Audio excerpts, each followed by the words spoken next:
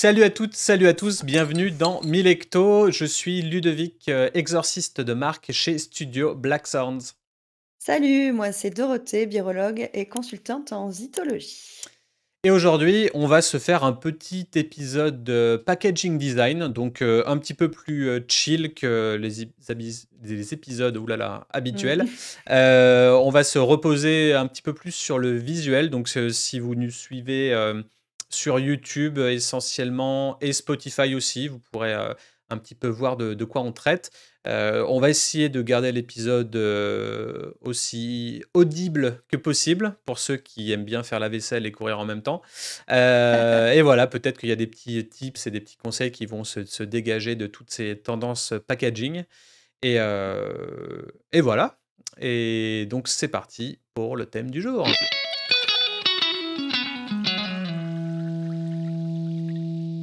Alors, on commence direct Ouais, avec une brasserie qui s'appelle. Badger, c'est une marque anglaise iconique. Moi, je sais que dans avant, à mes débuts, j'en ai vendu pas mal pour ceux qui connaissent, par exemple, la Fusty Ferret. Mhm.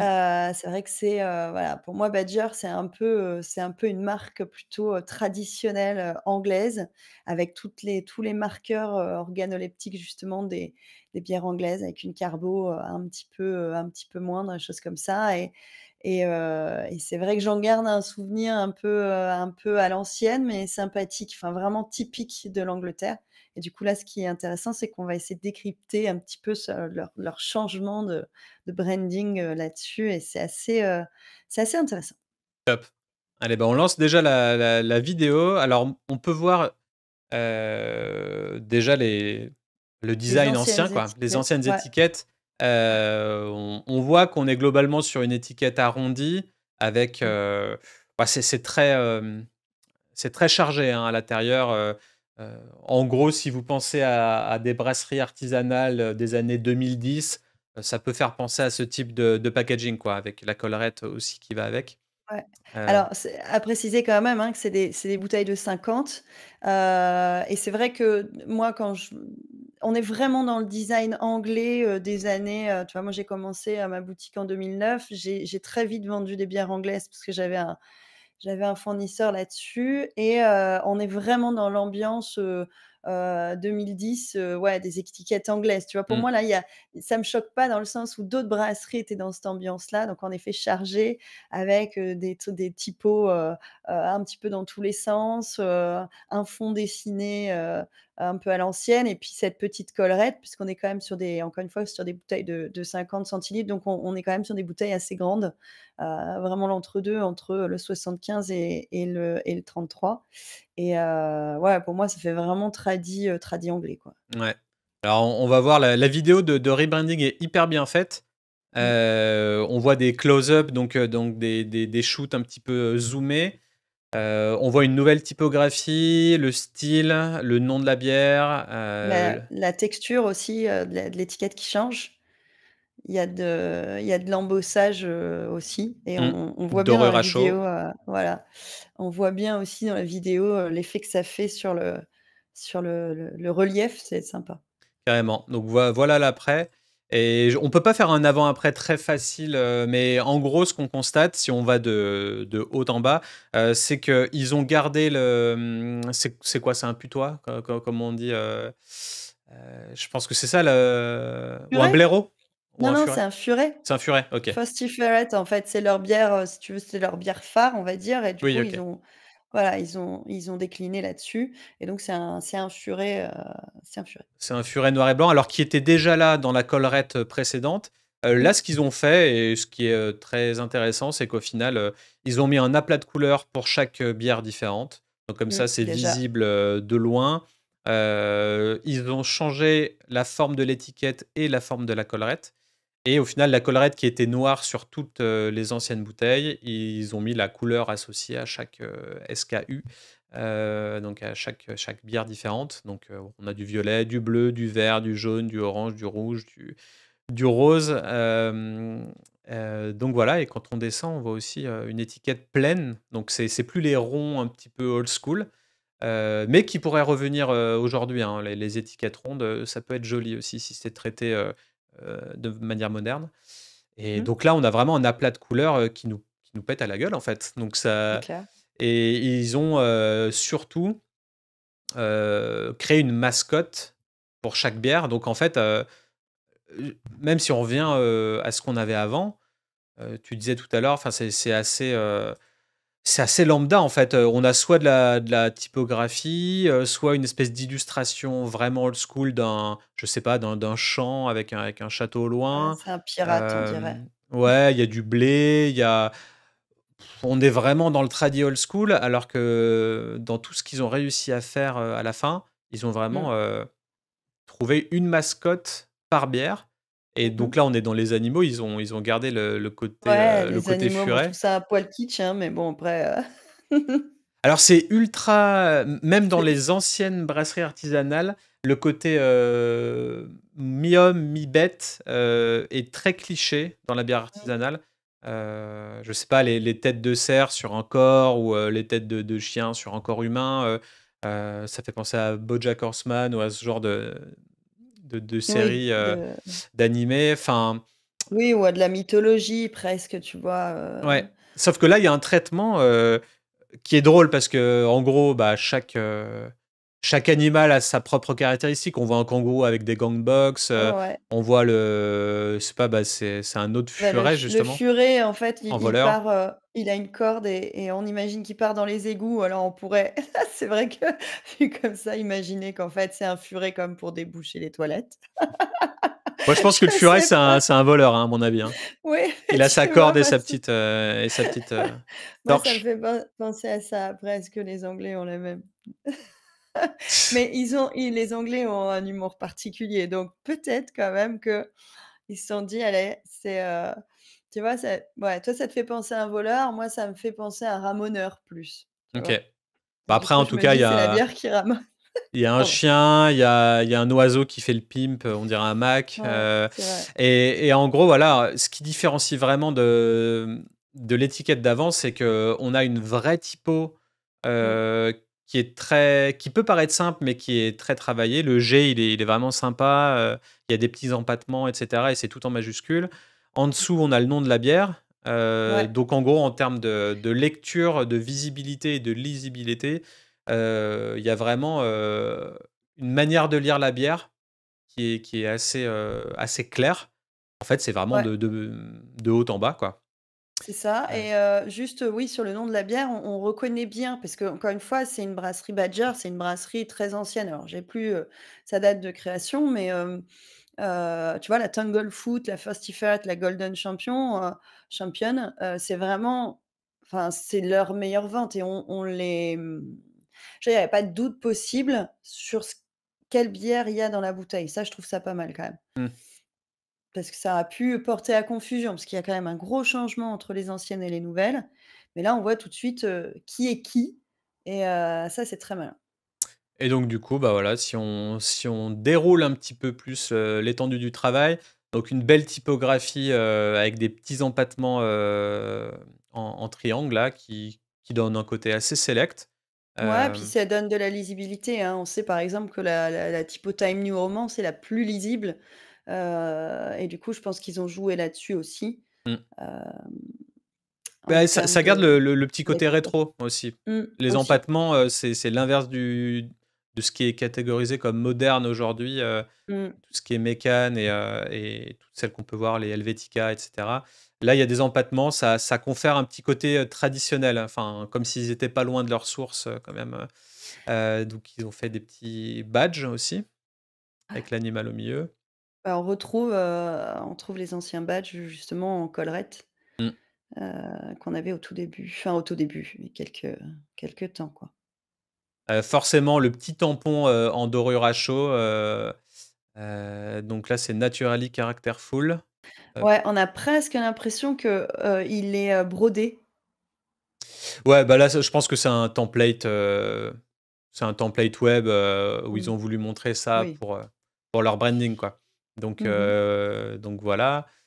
Crafted with character, bon après, c'est pas hyper innovant en termes de De rédaction storytelling, ou de mmh. storytelling, ouais, bon, le côté, le caractère de la bière, toutes les marques, 240 ans quand disent même, ça. hein? Mais 240 ans, j'avoue. Ouais, c'est Heu, vraiment la ouais, Badger, c'est vraiment la brasserie traditionnelle, anglaise, quoi. alors ça, je sais pas à quoi ça correspond. On dirait la tranche d'un livre, mais Oui. mais je trouve ça assez alors peut-être que c'est pour montrer juste le le coloris, le nuancier qu'ils ont trouvé pour chaque bière. Alors ça aussi, Ouais, c'est un truc que moi je trouve complexe et étrange. C'est quand on fait un rebranding, heu, pour, une brasserie artisanale qui a une core range, assez développée, de je sais pas, minimum 6 produits, maximum, 10 ou 14. Quand on veut les dissocier ou les séparer pour que le consommateur, comprenne bien de quelle bière il s'agit quand il la prend dans la main, bah, forcément on a tendance à donner des couleurs mmh. et forcément d'une brasserie à l'autre, bah, en fait il y a plein de couleurs mais globalement, bon, quand on prend un jaune, c'est jaune, quand on prend un orange, c'est orange, que ce soit un peu plus saturé ou un peu moins saturé, Mmh. la Ça couleur reste la reste, même couleur. la même couleur donc à chaque fois, je me demande en gros quand on veut, différencier une brasserie et lui créer une refonte graphique, heu, est-ce que, parce qu'on lui met toutes les couleurs du monde dans toute sa gamme, ça veut dire qu'elle peut s'octroyer le droit d'utiliser toutes ces couleurs pour son propre branding? Je ne Mmh. sais pas si tu me suis, mais c'est assez spécial. Par exemple, un exemple tout bête, j'ai fait le rebranding de la brasserie, Vol Céleste, il y a quelques mois. On a lancé bah, le la nouvelle marque et il y en a 9 quoi, 9 ou 10 dans la core range et forcément on est passé, du blanc au jaune, au rose, au vert, machin, on a passé tout l'arc-en-ciel en couleurs pour bien Mmh. différencier sur des aplats et il n'empêche que la couleur maîtresse de la marque maintenant, c'est un espèce de vert ficus ou de vert, forêt, on l'appelait comme ça, Ouais. et on va utiliser ça de manière prédominante, sur les réseaux sociaux, dans le marketing, dans les messages et cetera. On va pas s'octroyer le droit d'utiliser, le rose ou le jaune ou parce qu'on a utilisé cette couleur pour la bière, on va pas forcément l'utiliser dans les messages de tous les jours. On va rester sur, OK. la couleur principale qui est le vert. Ça nous empêche pas de s'amuser des fois, si jamais on fait, je sais pas, imaginons une, un TTO, sur, l'ambré et ben, voilà, on va faire un message sur la couleur orange, quoi. On va être en Mmh. cohérence avec l'événement du moment.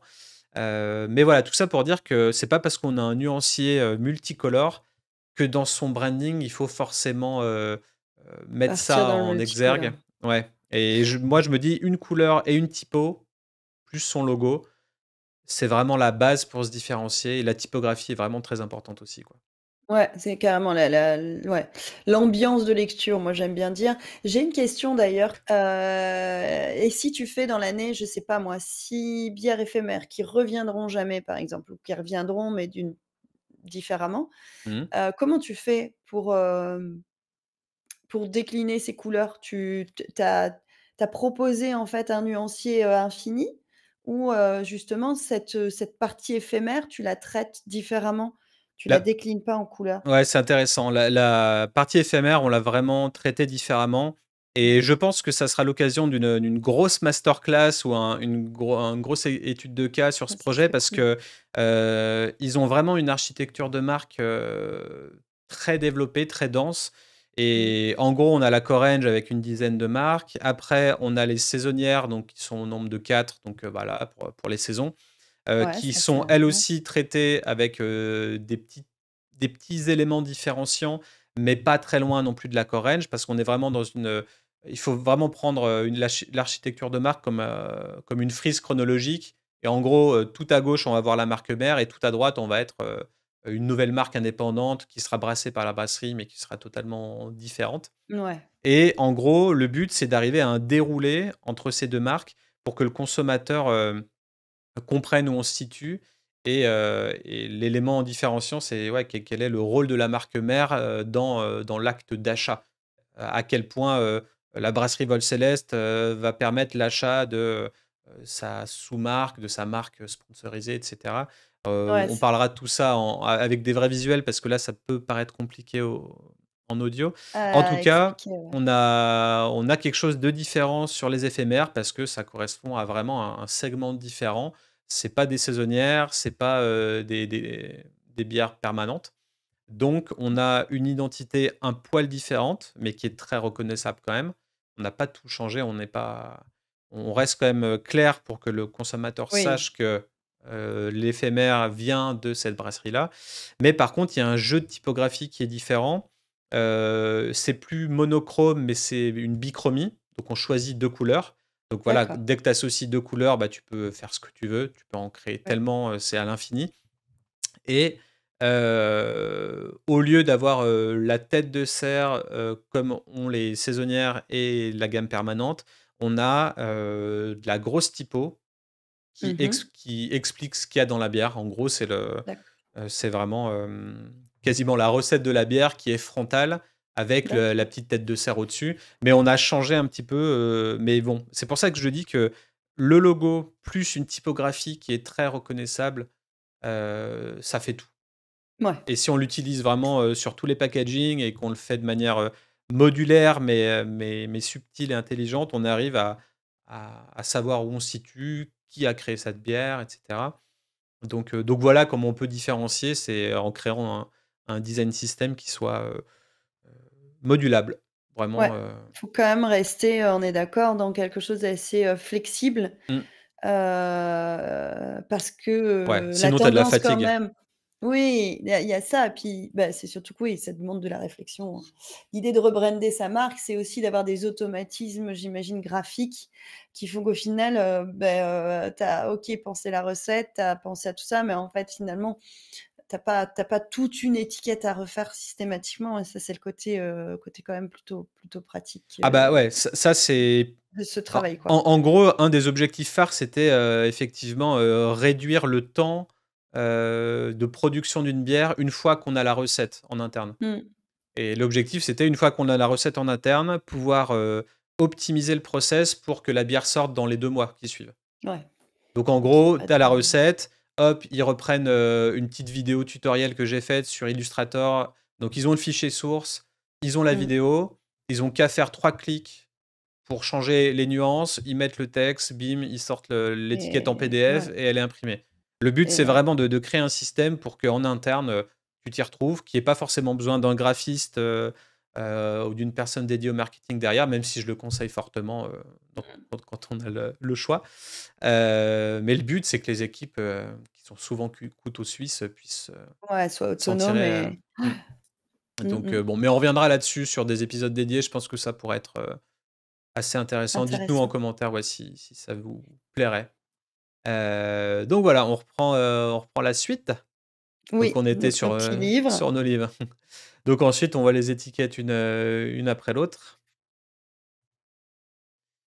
Donc le furet, sur les tons orange, le chien avec son tonneau. C'est quand même des couleurs assez, flashy, hein. Ouais, c'est hyper flashy, mais le traitement, des caractères est un petit peu old school aussi. On dirait limite un livre Ah, pour c'est enfants, quoi. rigolo. Alors bon, je parle un peu anglais, mais il y a rien sur ah si, ce spicy gold tu sais, j'ai l'impression sur le descriptif là, à chaque fois, on parle plus de bière presque. Mmh. Tu vois? C'est une histoire. J'ai l'impression ça m'évoque le lapin là, comment il s'appelait ça? Le truc, pareil, typiquement anglais, ah merde, que j'avais, petite. Je suis sûre que je suis pas la seule en plus. Faut que je retrouve. Je cherche et je te dis. OK. Mais, en tout cas, voilà, là, on voit un petit peu, aussi de la typographie, bon, alors c'est toujours pareil, hein, crafted by legends et cetera. Start your story with a badger Ah et ouais, et c'est après Peter le Lapin. C'est pardon? Pierre Lapin, Pierre Peter Lapin? Rabbit. C'est OK. Pierre Lapin, je sais pas si tu connais? De Béatrix Potter, mais oui, moi j'avais ça, c'est des histoires de Pierre Lapin et ça me fait trop penser à ça et c'est pareil, c'est un bouquin, tous les gamins anglais, si moi je l'avais à la maison, c'est que tous les gamins anglais ont ça dans leur bibliothèque et clairement, moi ça me fait penser à ça. Bon, pour ceux qui connaissent en tout cas, OK. Petit clin d'œil. Petit clin d'œil. En tout cas, on voit là l'activation de la bière donc sur une grande affiche, hein, donc It takes a true character to craft a champion et du coup, je suppose qu'ils ont peut-être une petite mention, spécifique pour chaque bière. Parce que là, ils Mmh. parlent vraiment de la golden champion alors peut-être que le mot «It takes true character to craft a», je pense qu'après, ça doit être, Oui, c'est juste peut-être le mot qui repris ça. change. Ouais, à Mmh. voir. En tout cas, on voit Et aussi puis, là, ils font le de la design canette. sur la canette et Mmh. forcément, bah, sur une canette, c'est toujours, plus beau, hein. Enfin, ça prend toute Bah, la ça place occupe, ouais. Mmh. et on n'a pas le côté marron qui peut jurer des fois avec certaines couleurs, donc Voilà. là, ouais, ça prend toute la canette et c'est aussi quelque chose qu'on demande, souvent aux agences de com, d OK, on fait de la bouteille aujourd'hui, mais peut-être on fait de la canette demain. Donc en gros, arriver à créer un design qui puisse être, modulaire aussi dans ce sens-là, le fait de pouvoir, juste étendre un petit peu le design et voir ce que ça donne sur une canette. Donc pour, je sais pas, tous les graphistes qui pourraient nous écouter, pensez à Aux prendre déclinaisons. ouais, à décliner sur des mock-up, pour vos clients, la bière, dans sa version canette également, même si on parle de Mmh. bouteille, histoire de montrer à votre client bah, Bah, c'est qu'on voit un peu plus pareil, loin, quoi. étiquette petite et grande. Alors je sais qu'il y a des brasseries qui utilisent les mêmes pour les grandes et les petites bouteilles, mais c'est pas mal aussi si tu as des tailles différentes. Enfin voilà, vraiment penser, le la lecture en fonction en effet du support. Mmh. Je pense même aux étiquettes de carton, à tous ces trucs, bah, là on voit, ça c'est intéressant les sous-bocs. Alors c'est vrai que c'est plus trop tendance, j'ai l'impression les sous-bocs. Mais ça c'est sympa aussi d'avoir à proposer ce type de support qui même peut-être que sur le moment, vont pas être, déclinés tout de suite. Je pense plutôt aux brasseries qui trouveraient ça un peu has-been d'imprimer sur du carton, des trucs de publicité. Et puis là, c'est assez génial. On voit voilà presque les fonds d'écran, tu vois, des sur les téléphones, enfin ça voilà, penser en effet à bien tout décliner. On en revient à la construction d'une charte graphique Mmh. qui est presque aussi importante que tout le reste parce que ça va donner des éléments visuels qui seront, qu'il faut reprendre pour bien ancrer son image de marque justement dans la tête des gens, quoi. Surtout quand elle change, parce qu'on sait en plus que la conduite du changement peut être difficile parfois. On aime bien les repères. Je ne sais pas si tu en parles beaucoup ça à tes clients, mais je sais que parfois on est choqué, par trop de changements ou même par des petits changements. Je reviens toujours à justement à Dieu du ciel qui a changé son branding de manière complètement radicale, Ouais. où là, en fait, il y a eu des réactions, tu vois, où tu te dis: «Mais tu as l'impression que ça leur appartient et qu'ils acceptent pas parce que, bah, ils aiment pas, ils trouvent ça, pas dans leur goût». Et tu as des réactions parfois que je trouve carrément excessives en mode: «Mais les gars, enfin, ça sort pas de nulle part déjà».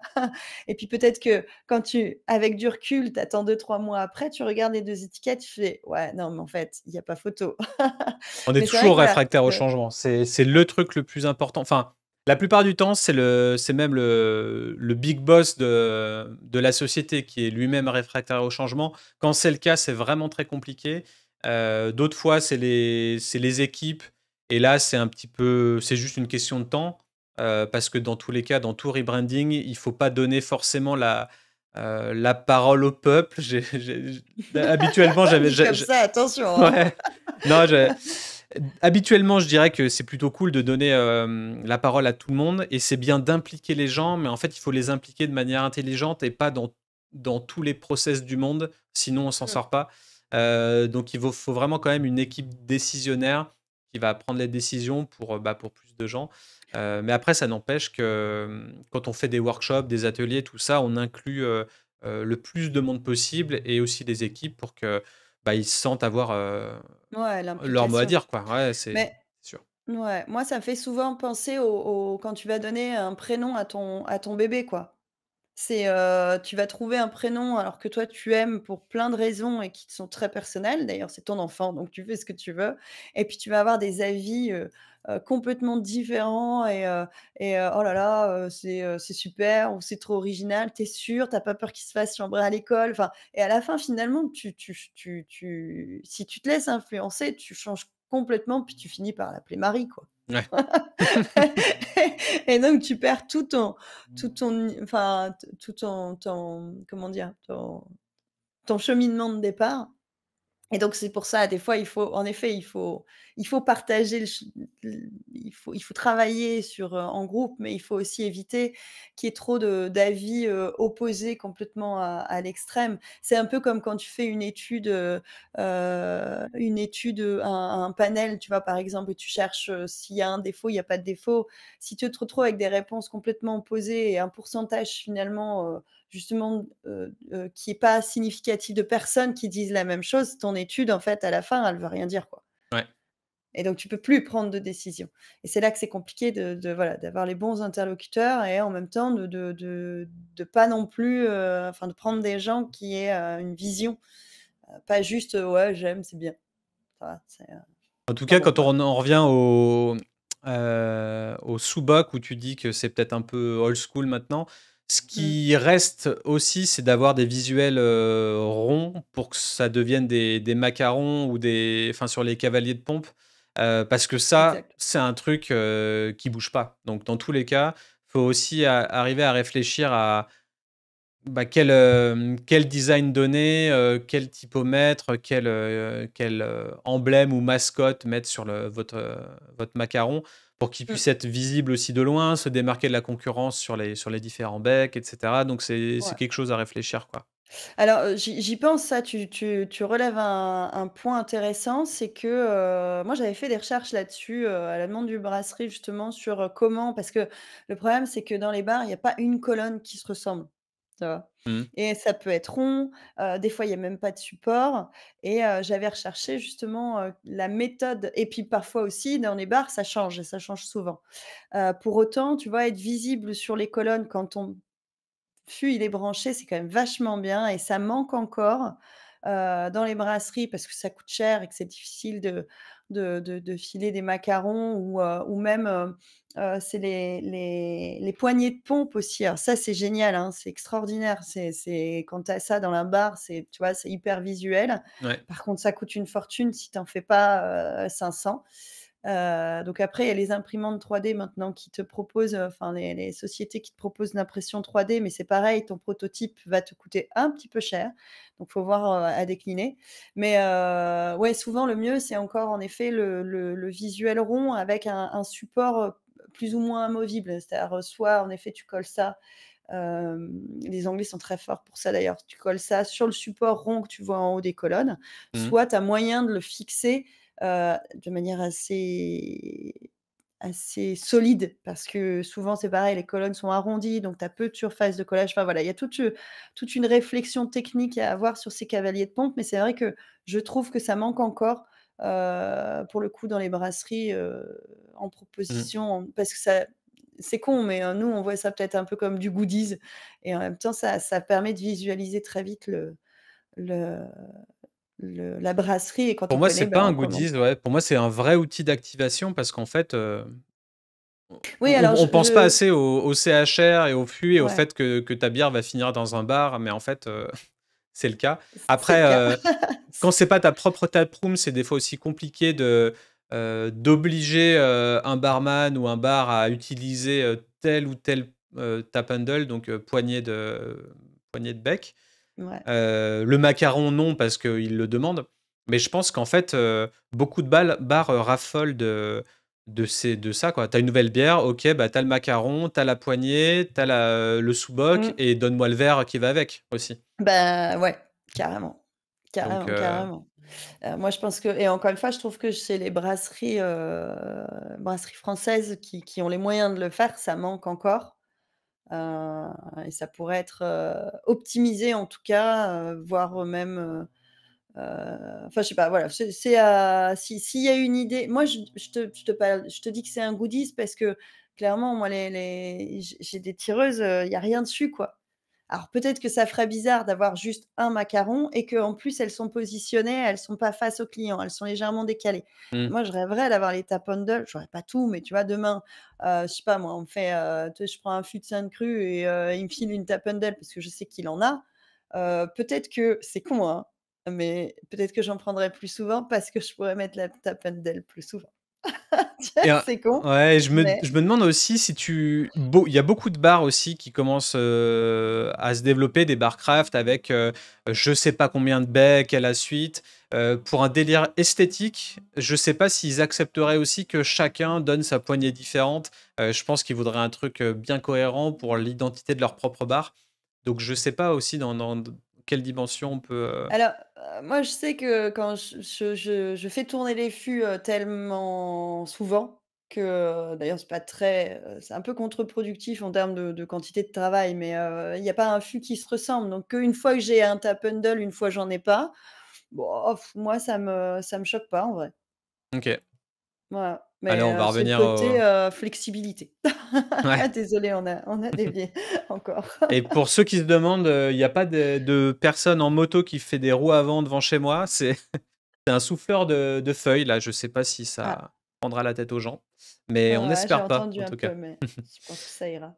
OK, allez, on continue avec Badger et puis on termine même parce que Oui, ça prend prends pas du mal de temps. temps.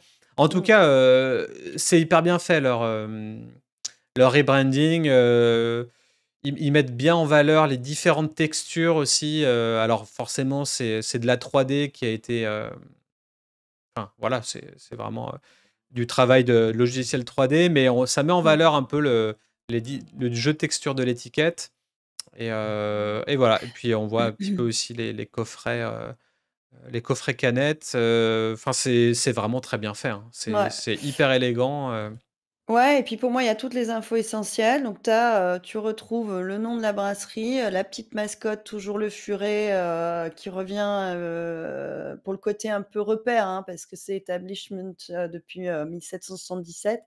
J'aime bien aussi le fait d'avoir le nom, parce que encore une fois, c'est une brasserie qui est très connue, donc les noms des bières sont très connus. mmh, Tu as ensuite le style, dans un petit cartouche en dessous qui, en fait, te dit: «Ah bah, c'est une pale ale» ou «C'est une stout», donc ça, c'est très intelligent avec le degré d'alcool et au final, tu as quand même 3 mots. Donc ça, typiquement, tu mets ça dans un supermarché, la personne, elle tu as 3 mots qui décrivent, en fait, en gros, le goût de la bière. Tu es complètement autonome en termes de choix. Franchement, c'est bien, hein. ouais, Tu c'est vois? très Hoppy bien. and refreshing, malty, tu as crisp and balanced, Mmh, tu vois? Hop character, enfin, franchement, il y a toutes les informations essentielles, plus ce petit dessin, moi, plus qui la fait mascotte, penser ouais. à Mmh. voilà, à Peter Rabbit, moi, je trouve ça, non, Et en fait, quand on franchement, en c'est revient propre. aux anciennes, là, je viens de remarquer qu'en fait, il y avait déjà ces petits, tu vois, une mini souris, mais on Oui. dirait un vieux rat qui va boire dans ta bière, qui donne pas envie. À Oui, côté, qui tu as va le manger les furet céréales, ouais. et donc en fait, ils ont pris les ingrédients principaux, des étiquettes d'avant et ils ont maximisé le truc pour que ce soit hyper moderne. Donc là, en fait, quand on revoit la Golden Champion d'avant et la First Ferret, bah, voilà, il y a une souris, un furet et là, hop, quand on revient un petit peu en arrière, on a, La la souris. souris, le furet. Le traitement est à 1000 lieues de ce qu'il y avait avant. C'est un truc de fou, hein. C'est Ouais et puis vraiment tu bien vois fait. là, c'est pareil, la hiérarchisation des informations, tu d'un côté tu as le nom, puis tu as le style et de l'autre côté tu as le nom, puis tu as, les qualités organoleptiques. Tu fais: «Bon, bah, déjà là, Mmh. on n'a pas mis, tu vois, on n'a pas mis les mêmes, tu vois, sweet and spicy sur Branford Fly, alors que et on met golden ale en dessous, tu vois? Alors que donc à l'époque, c'était pas hiérarchisé, de manière logique sur toutes les enfin, la hiérarchie était pas la même, donc déjà, voilà, ça génère du bazar, quoi. Mmh. Carrément. Est-ce qu'on se ferait pas, une deuxième étude? Allez, une deuxième étude, complètement différente. OK.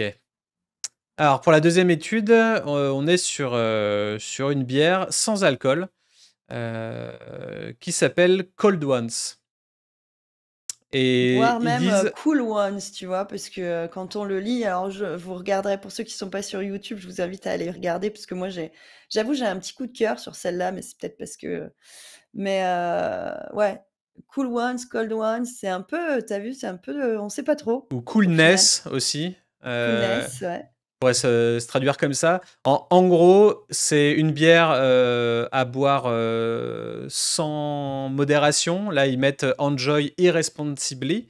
Pourquoi? ouais. Parce que c'est une bière sans alcool. Et quand on regarde bien, qu'est-ce qu'on voit, Dorothée? Ben on voit les 2 zéros. On voit les 2 zéros carrément, on est en deuxième ligne, et en fait, on sait tout de suite que c'est du sans alcool avec, le petit cartouche des pourcents, d'alcool par volume, et en fait, ouais, c'est hyper lisible. Ça paraît comme ça, à première vue. Moi, la première fois que j'ai regardé, en fait, j'ai pas su lire le nom tout de suite. Je me suis dit: «C'est quoi ce truc?» Alors connaisse, coud et en fait, finalement, quand on comprend le nom, on y voit 3 trucs différents, quoi. Et je trouve ça vraiment super intéressant comme approche. Mmh. On n'est Ouais, c'est pas sur sûr. de la lecture, instinctive et donc on se pose la question et ensuite on comprend tout et ça j'ai l'impression d'être vachement intelligente du coup. En tout cas, ce qui est sûr, c'est que là, je pense qu'on peut pas se tromper entre, si on prend la lecture de haut en bas, il y a Enjoy Irresponsibly, Cold Ones avec le 00 alc qui est Mmh. bien présent. En Mmh. dessous, Non-alcoolique, 0,0 ABV. Hem, il Ouais, c'est répète, hein, répète un il peu. répète, il Mmh. répète, il répète et le traitement est très nostalgique. Donc là, on est sur, au final, un un mec qui fait, du Il joue baseball. du baseball au baseball, ouais, qu'on voit de dos en pleine action, les mecs attendent en face, ouais, Mais on a sur on la a allée. également D'autres visuels, d'autres ouais. visuels où on peut voir, une nana qui est en train de chiller dans une piscine ou voilà. Qu'est-ce qu'on peut avoir d'autre? C en soi, c'est un petit peu aussi difficile en termes de lisibilité de voir ce qu'il y a en dessous avec, la typo qu'ils ont voulu créer qui est en Mmh. outline, total, mais qui a assez de d'ombre portée pour que ça puisse être lisible au final. Ouais, Mais il y a quand même c'est un côté, marrant. cassette audio aussi. Alors là, on est à fond dans En la fait, c'est nostalgie des rétro, ouais, quoi. c'est des beh, voilà, c'est des photos qui sont, en fait, enfin, où tu tu le titre, tu la marque, pardon, de la bière qui est collée sur des photos qui sont, où il y a plein d'infos dessus. Mmh, Donc bon, tu vois d'abord la marque, OK, ce qui paraît logique et derrière, tu un truc sur le moment. Bon, après quand tu le vois à plat, bah, tu comprends mieux l'image, mais sur la canette, tu un truc et en fait, finalement, la photo, c'est vraiment ils l'ont travaillé en illustration, quoi. C'est presque de la suggestivité en mode, en fait, voilà, on fait du sans alcool, on est cool parce que c'est dans le nom, enfin et derrière, tu vois, ouais, toute cette ambiance, années, 80-90. Moi, j'ai l'impression là, sur la photo du mec qui fait le baseball d'être, je sais pas, dans une ambiance un peu jazzy, funk, mmh.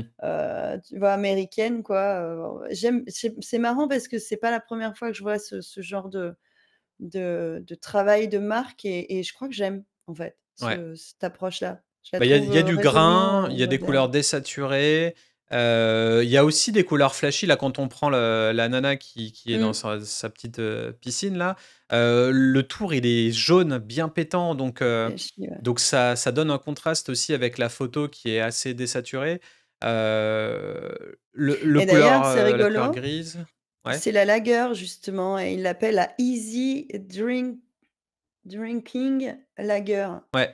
tu vois? Et je suis peut-être moins fan de celle-là, mais Easy Drinking Lager, what Easy easy Drinking drinking? Ah Lager. non, c'est tout Ah, c'est toutes des du lagers, en fait. ah! C'est tout des mais est-ce que c'est les mêmes alors? Ou est-ce que c'est juste une bière sans alcool qui est déclinée avec des visuels différents et du coup tu peux choisir celui que tu préfères? Ah, Mmh. ça serait sympa ça aussi. Bon, Ouais, ça va coûter un peu cher en étiquette à la fin, ça, mais si j'avoue que je c'est la sais même, ouais, je sais pas ce qu'ils mettent, hem, bah, il y a quand même, 4 bières différentes, ça serait un peu, abusé que ce soit pas des différentes.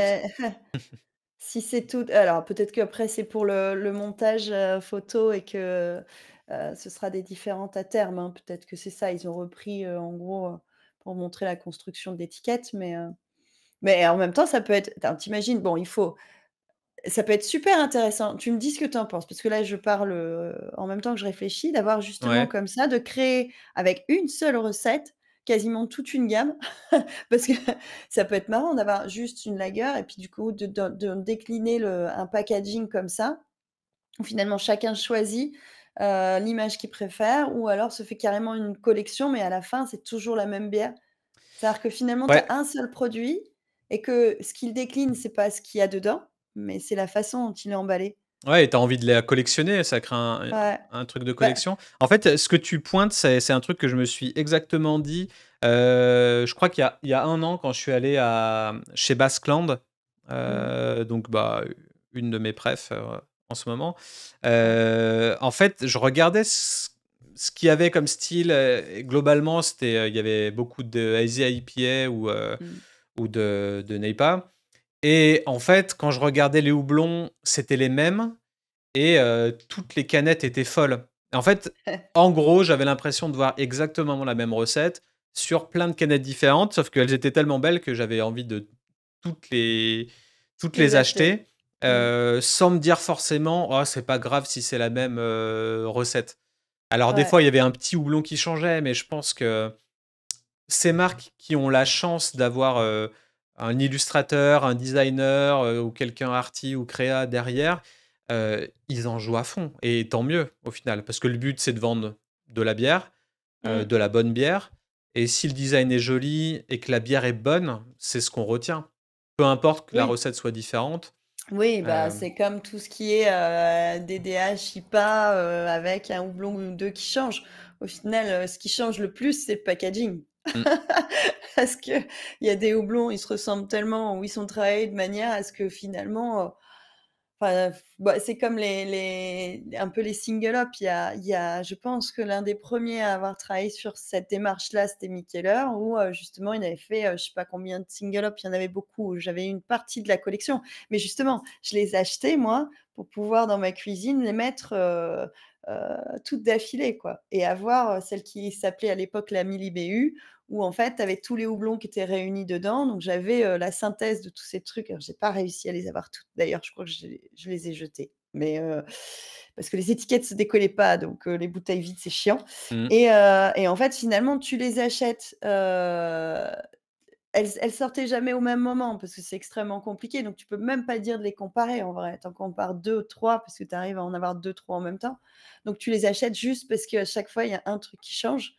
Et c ton acte d'achat, il est plus tellement sur, enfin, il est sur le goût, mais il est aussi sur, «Tiens, je veux la goûter parce que, il y a un côté un peu, ouais, d'apprentissage, mais au final, ouais, tu l'achètes pour avoir la collecte et les avoir, pouvoir dire: «Tiens, je les ai toutes bues, en fait». Bah, Donc oui, c'est sûr, ouais. Non, ce côté collection, moi, j'y crois beaucoup. Et en même temps, là, on est vraiment encore une fois dans l'ancien, heu, dans le côté nostalgique qui était une mmh, tendance aussi, heu, bah, il y a 1 an ou 2 ans, on est sur le enfin, même les tendances 2023, on est sur le retour de la nostalgie, que ce soit dans les spiritueux, dans les cocktails, et du coup, bah, forcément le côté graphique, créa, ressort vachement et mmh, heu et voilà, donc là, je pense que pour ce cas de figure-là de Cold Ones, c'est assez bien fait et mouais, encore une fois, je vais faire un rappel sur, l'épisode Super Potion que j'ai fait avec, Pierre Galmiche qui est, avocat, spécialisé loi et vin. Je lui avais posé la question pour ceux qui n'ont pas écouté, en gros, est-ce qu'une brasserie a le droit de lancer une bière sans alcool et de la promouvoir? S'il n'y a aucun rapport avec, la marque mère, que c'est 2 segments différents, que c'est des réseaux sociaux différents, un site web différent, il y a pas de problème et mmh, là, vu qu'on est sur, du 0,0 pour notre cas de figure ici, on peut totalement utiliser des images de gens et mmh, du coup, faire transparaître, cette émotion qu'on pourrait avoir de consommer ce produit. Chose mmh. qui est interdit, Interdit avec en l'alcool, France ouais. avec, l'alcool, normal. Mmh, Donc, là, on peut se poser la question: «Est-ce qu'on pourrait répliquer ça en France?» Bah, totalement. Si vous êtes une start-up ou une nouvelle brasserie, qui lance du sans alcool ou si vous êtes une brasserie bien implantée qui lance un segment avec un nouveau nom et rien à voir avec votre marque mère, vous pouvez, créer tout ça à et fait, ouais. utiliser des photos, alors bon, on n'est pas avocat, hein. Mmh, Là, je fais, une espèce de pont entre le podcast que j'ai fait sur un autre média et le nôtre. Je reste quand même pas, conseiller loi et vin, oui, il faut, mais ouais, a priori, faut aller c'est l'écouter. possible et le marketing, bah, tout le monde sait que c'est la science ou l'art de créer de l'émotion, Mmh. dans la décision d'achat. Donc en fait, on a ouais, pour faire acheter un produit, ouais. donc voilà pour ce produit Cold Ones. Est-ce qu'on aurait le temps pour un dernier? Qu'est-ce que tu en penses? Mais je ne sais pas moi, tant que je suis là, je suis bien, hein, tu sais? Allez, OK, ben, on va C'est se faire parti, on un va le faire dernier donc rapide. ouais, toujours en visuel, hein, donc hésitez pas à Ouais, regarder, pour ceux et dites-nous qui nous d'ailleurs si c'est écoutent. un format qui vous plaît. On avait déjà fait sur Stellar, toi, ce genre d'épisode, un petit peu Mmh. plus visuel, un petit peu plus analyse de packaging. Est-ce que ça vous parle? Est-ce que c'est chiant à écouter? Je Est-ce que ouais, je est-ce qu'on sais pas du continue tout. ou est-ce qu'on arrête? Voilà, et là, pour le coup, on va continuer. On a peut-être encore, on va dire, 15 minutes. Allez, Alors là, c'est une toute jeune marque, toute jeune brasserie ouais, qui novembre s'appelle 2022. donc Edith Beer Co. Ça, c'est de la Et création, c'est pas du rebranding. ouais, ouais, ouais, et du coup, c'est ultra intéressant parce que, j'en avais parlé dans un autre podcast, The Bottlefield Show, sur pas mal d'aspects packaging design, que le collage revenait à la mode en 2022-2023. Donc le collage, ce genre de détourage plus ou moins bien fait, mis, avec plein d'éléments pour créer un photomontage un peu, surréaliste. C'est tendance, ça revient. On constate là qu'on a toujours des aplats de couleurs, par bière, Ouais, et je passe un petit peu rapide sur celle-là, on reviendra après. Mais en tout cas, voilà, là on peut voir, bah, différentes bières avec le nom, Depth of Field, donc forcément profondeur de champ avec un appareil photo, mmh, The Kernel à côté, donc aplat de couleurs un peu en trapèze, en triangle, on ne sait pas trop, mais en tout cas, il y a de la place pour le blanc, heu, donc au final, c'est chargé devant, c'est moins chargé derrière. C'est intéressant. On est un petit peu côté, comme si on coupait son propre journal, et qu'on faisait des petits patchwork, un peu de scrapbooking. Enfin, il y a un petit peu ce côté, journalistique, aller ouais, chercher des travail preuves, préparatoire, tu sais, un peu, là, moi, ce que je lisais justement dans le comment on appelle ça? Tu sais, le brief, justement créatif, c'était, il fallait absolument, enfin, il voulait rester dans le comme il s'appelle Edith Bierko, c'était l'idée de rester dans la notion d'édition. ouais. Donc, tu vois, un peu script, un peu, justement planche tendance ou tout le travail préalable de dire, beh, voilà, on va, aller partir sur cet univers-là. Mmh. Bon, à la fin, que ça devienne un visuel, complet et en fait, là, du coup, c'est ça, c'est un peu genre on a commencé mais on n'a pas fini, quoi. Ouais, ouais, non, c'est sûr, et alors, autant pour moi, j'ai l'impression, moi, je suis un peu biaisé parce que vu que j'ai commencé, en étant designer et à maîtriser Photoshop, c'est le genre de photomontage que j'avais l'habitude de créer, j'ai envie de dire ouais, en 2010, voire même avant, Mmh. et du coup, à l'époque, ça faisait sens et c'était un peu la mode. Là, aujourd'hui, bien que dans toutes les trend reports, on voit que la nostalgie et le collage, revient, j'ai quand même un œil, très, je sais pas, je trouve ça vraiment old school, Mmh. et je préfère la typo old school calligraphique qui est au-dessus que, Ouais, le moi, ça me montage fait en lui-même. penser à la typo au-dessus, là, ça me fait penser à Levi's, à toutes ces marques comme ça qui sont, c'est déjà des typos à moitié écrites ouais. Ou à Je sais Coca-Cola aussi, pas. hein, au final, Oui, ouais, voilà, je dis Levi's pour pas faire de mais ouais, je sais pas. Heu, moi, je reste, je suis un peu dubitative, non pas que je trouve ça moche. Mais voilà, la lisibilité, si tu veux, alors autant je comprends, à un moment donné, on a sur une canette un petit citronnier, tu vois? Où je me dis: «Bon, bah, ça va m'évoquer, du coup, des notes citronnées, du houblon certainement». Autant, tu vois, la boule à facettes, je vois pas ce que en termes de goût, ce que ça peut impliquer. C'est quoi? C'est une bière à les glitters quoi? Je sais pas. Ouais, ouais, Donc du c'est coup, je sûr. suis un peu dubitative. C'est-à-dire que je veux bien un visuel pour un visuel, mais il faut un minimum d'infos, aussi sur ce que potentiellement tu vas goûter. C'est-à-dire que enfin pour moi les visuels, ils doivent avoir un petit côté un peu subliminal. S'il y a pas une information qui est claire, il faut que ça tu vois? Bon, tu vas mettre du vert par exemple, ben moi je vais penser, nature, je vais pen enfin après c'est des formations aussi, hein.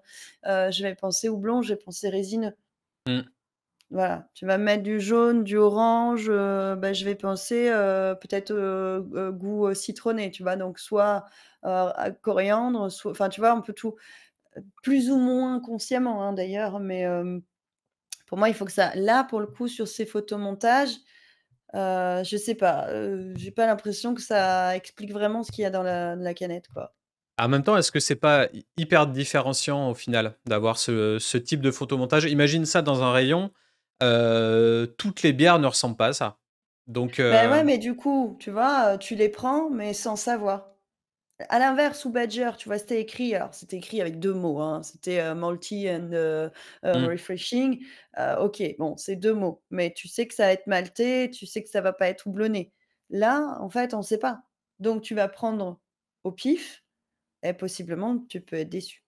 ouais, et tu retournes la bière et puis après, Ouais, mais il y a trop de trucs à tu lire vois si derrière. t'aimes ou pas. Et d'ailleurs, il y a un autre, donc on revient maintenant sur, ce quoi je voulais en venir. Mmh. En scrollant là dans cette étude de cas, on est tombé sur, cet autre type de packaging, Ouais, les autres donc canettes, de ouais. toujours, Edit, et du coup, on est sur des canettes, je pense plus 44 ou 50 centilitres, plus que des Ouais, 33. pour moi, c'est des 50, mais Ouais. 32, ça doit être 50. Et du coup, on est sur un design encore totalement différent. Alors, on se posait la question, est-ce que c'était le derrière? Mais au final, on a eu la réponse que non.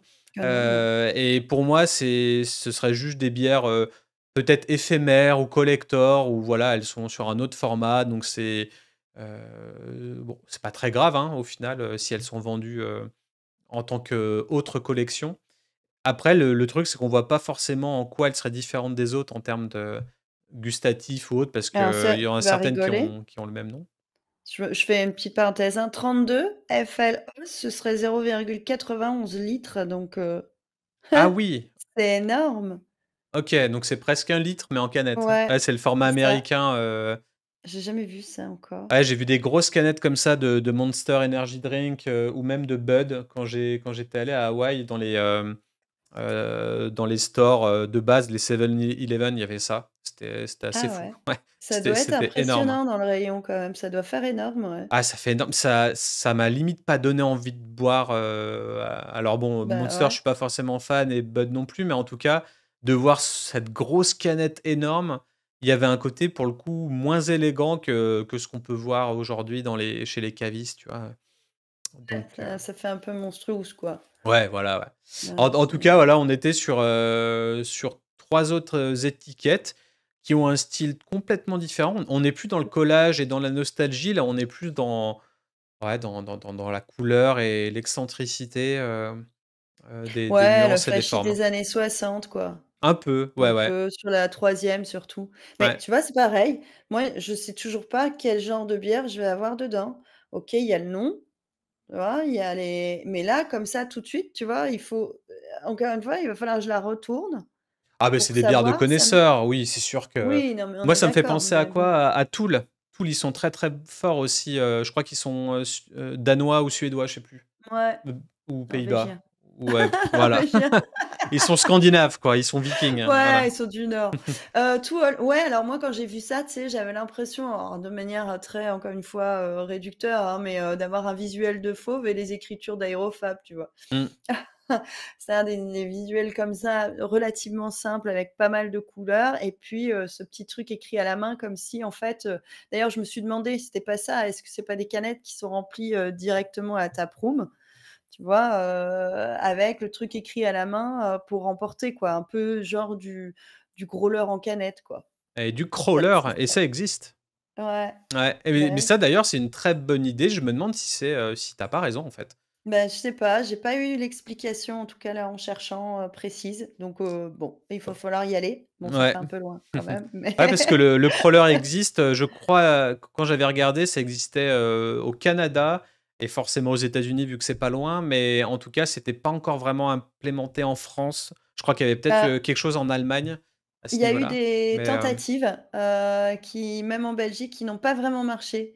On d'accord. pourra faire peut-être un sujet là-dessus en allant chercher les infos justement de pourquoi, les growlers ne marchent pas, en France, ni en Belgique d'ailleurs, puisque pour en avoir discuté avec un patron de bar, il m'a dit: «Ouais, ça m'a coûté une somme énorme et j'ai jamais su rentabiliser ma machine». Là, tu parles de growler Heu, ou de crawler? growler. Growler, Ah oui, OK. toi tu me parles des crawlers, c'est quoi les crawlers? Ah, crawler, c'est le growler mais pour les cannes. Pour ça que c'est Ah bon, crawler, d'accord. mais c'est ça D'accord, que OK. j'arrivais pas à Oui, trouver après réellement. ça revient non, bah, oui, mais du coup, ça revient à mon avis un peu au même. Et je sais qu'à Aérofab, il me semble au début, il faudrait leur reposer la question, justement faisaient ça. En fait, ils remplissaient à la demande, dans leur taproom. Enfin voilà, mais ce sera peut-être un autre sujet. Carrément. Bah, écoutez, ouais, c'était un bon tour d'horizon. Il y avait 3 marques différentes avec, chacun leur propre, identité et ce qu'ils veulent faire transparaître. Moi, bah, l'étude de cas la plus complète et la mieux, c'était Badger, hein, Mmh. forcément. Après, on aime ou on n'aime pas le résultat final. En tout cas, ça a du sens en rebranding. Peut-être, dites-nous en commentaire si vous avez préféré, Cold Ones, Badger ou Edith Birko. Je sais pas. Moi, j'ai donné mon avis déjà. Yes. Bon, en tout cas, voilà, si ce type d'épisode vous parle, si vous avez aussi des bières que vous voudriez qu'on analyse ou qu'on explique ou qu'on montre, Mmh. ça peut être aussi intéressant de faire tourner, des packagings de bières, françaises. Ça peut être cool. Ouais, ce serait cool. Donc, Mmh. bah, envoyez-nous des mails et puis on montrera, ce qui nous fait le plus sens. Voilà. Mmh. Ça marche. Et ben, à dans 2 semaines. À dans 2 semaines. Ciao, ciao. Allez, ciao, ciao, salut.